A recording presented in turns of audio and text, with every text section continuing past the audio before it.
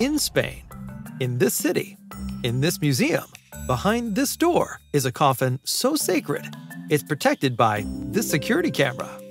And what's in this special coffin? A sardine, of course.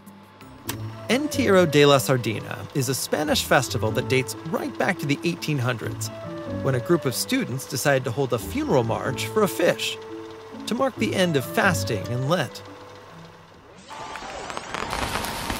Fast forward to present day, and the festival has grown into a jam-packed party weekend. And it all ends with the burning of a huge sardine.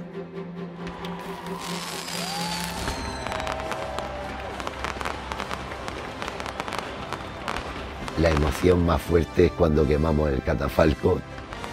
Pues es una mezcla de alegría y de tristeza. Tristeza porque se acaban las fiestas y alegría del sábado por la noche.